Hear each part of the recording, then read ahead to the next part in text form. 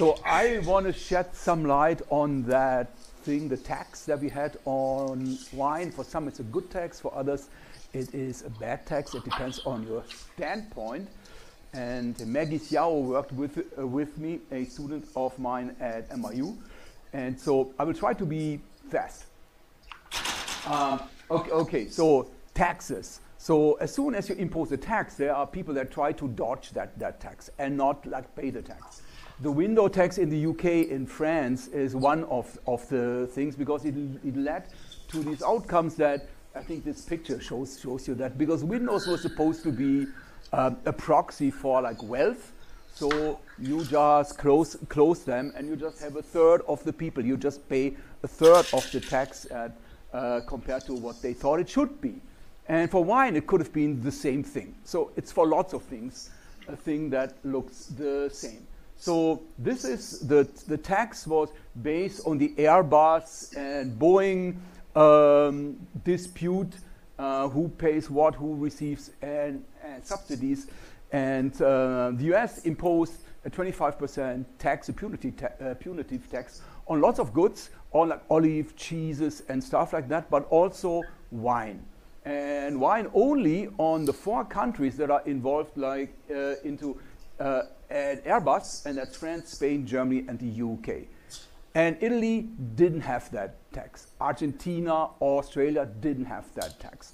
So, which now could mean it gives an edge to like countries that do not like pay this tax. Here is a little thing. It tells you where, and here's some wine. But you see, it's olives, and it has like pages and like pages. The one thing is, how can you dodge the tax? It was a tax on still bottled wine above an alcohol content of 14%. So you can get out of this class. You can make it sparkling or bulk or stronger, so more than 14. So these are the options to dodge the tax. And the tax was in place from October 2019 through March 2021. And then it was suspended and then revoked in June 2021. So I need to talk a little bit about like the laws of labeling and laws of taxes. And that also leads me to something that we published in the Journal of Wine Economics in 2015. So the first thing is like labeling laws. So there is table wine goes up to 14%. Is there a pointer? Is there a pointer here? I can of course jump there. Okay, so we are here, and table wine is deemed wine up to 14%. Within this class, you can claim your alcohol content I think I screwed this up. This should be this is there. Okay.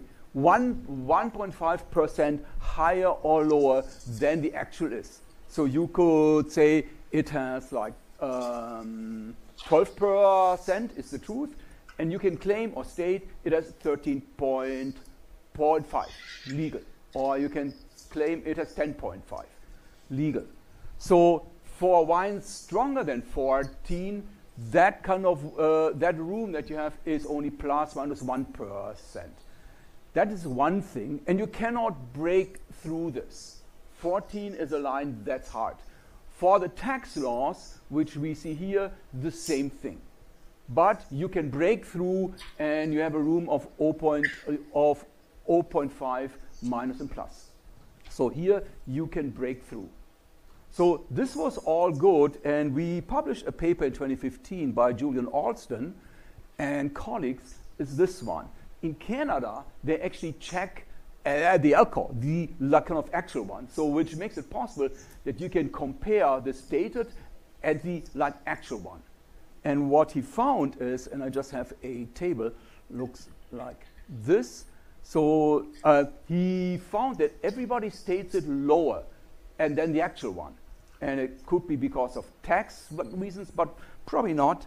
Let me just, if I do this, here for instance, this is all wine from France. So it has an actual alcohol content, the mean for all of these 25,000 wines of 13.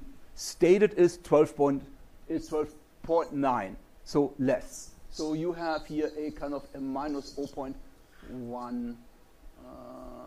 I don't know. Now it doesn't do it. Okay. Oh no, here 0.1. So and you can go through this, and I have a few more here, and that's all like the reds. You see that red one from Spain. They stated lower, 0.23 lower, and than it actually is. And I have more things. And in the New World, it's in Chile, it's even more. But for all of them, it is minus. You stated lower. So which means at the actual is always more. So that becomes an important thing, or could become an important thing. And here for like whites, the gap is pretty big too, and seems to be in Chile most. And what is this? The third one, Spain for white is like kind of like high too. So that is that. So what you read is not what it actually is. It's stated or claimed. So okay.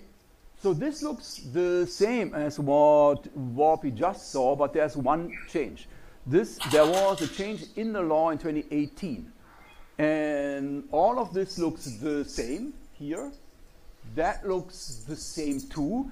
There's something here you can you pay a little bit less in taxes, but the crucial change is this. It goes up to 16. And table wine is not capped at 14. Now, for the tax laws, it's capped at 16, which might imply, and that's not clear, there will be the courts will talk about this, that you can break through this line, or that line 14 is now gone, and table wine is 16. So you can use the 1.5% or 0.5% and claim that a wine that has 13.6, you can claim it has 14.1, in which case you dodge the tax. So, okay, I just want to go through this. And this is the effective and tax rate that they paid. It should be like 25 plus the tax. So there was here a tariff of about 2% for all of the countries. I just put these 4, and Italy, so you can compare. It's red, and you see that Germany is about 25, right? And it's throughout the whole time. France is not. It is at between 15 and 20. In Spain, it's between 9 and 15. So meaning some like wines, they do not actually tax. So why is that, and how could that be? Here is the share of wines that we import that have more than 14%, like ABV. It was before, it was almost 0. You see this here, it was like tiny. France is blue, and like Italy is red. And see, France had more, like the wines were like stronger, claimed at least, claimed stronger. They probably had more. And now it gets closer, and now comes, I think it was October 21 or 22 in 2019, the tax pops in, and it jumps up right away. You see that France, it pops up, the share of 14+% wine goes to like a quarter of all the wines, and it grows more. So here it drops, it grows more. And the red line stays virtually flat. It's not flat. There was always a trend towards wine that are stronger. So the share of stronger wines has grown, but for like France, it has like soared. And then it came back, but not kind of all the way. It stays now here. So that is a quite intriguing thing, which means that quarter or half doesn't pay any tax, or tariff, which is a tax on imports. And here now I just look on the prices, but prices of the wines which are being taxed. So the idea here is if your wine is taxed, you can pass it on and charge more, or you bring your price down and kind of like suck it up. So what is the pass-through rate of wine lower than 14? And so you see here the prices of wines from France is blue, and it goes up and down. This is by month, up and down, up and down. It seems to be a drop here. Now this is just the wines that are being taxed. It's kind of about like half of the wine. So prices drop, which could mean that growers in France lower the price. In Italy, you don't see a lot of a drop. It just is like this. It wiggles around and it looks like kind of straight. So this means that like half of the wines can dodge the tax from France and half cannot, and they have to lower the price, which means the burden is essentially to be borne by firms. Although that might not be so. It could be also cheaper wines. It could be that what used to be 13.9, the good stuff, now is claimed to be 14.1. And what is left in the group that's being taxed is only wine that was cheaper. So it's not really clear what this means. It could mean this or it could mean that.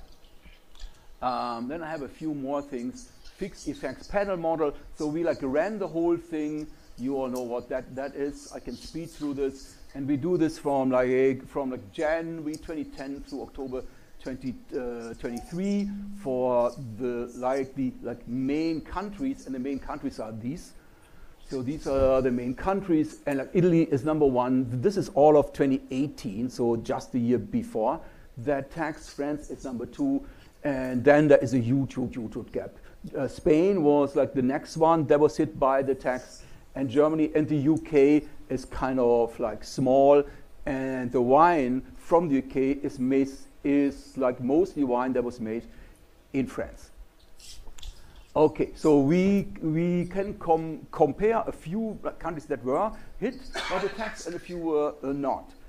And so I can go to this. I don't know what that is. The order was wrong. So now I first ran it country by country. Just France down, you read down, Spain, Germany, UK.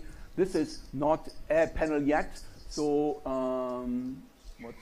okay, and you see that here, and the tariffs effect on the share of 14 plus, wine. And you see that is an effect of, it's plus in France, it's plus in Spain, so that share grew due to that tax. In Germany, nothing.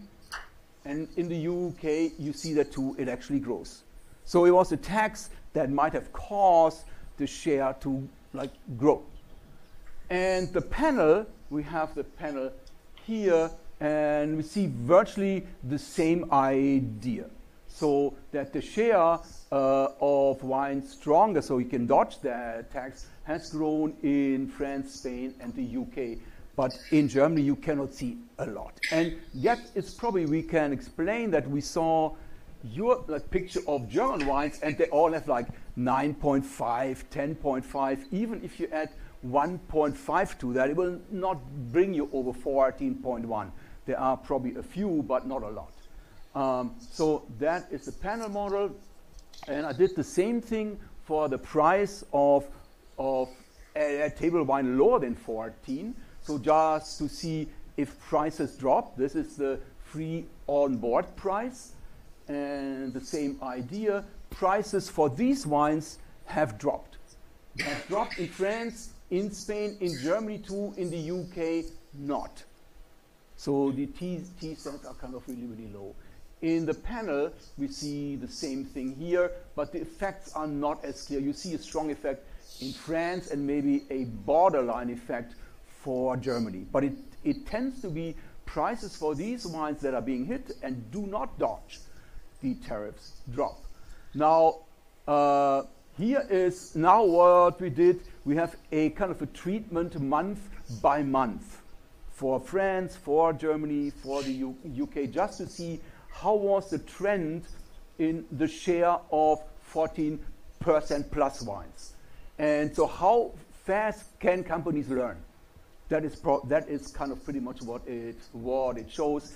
France, Spain, and Germany in November, and that comes from the panel model.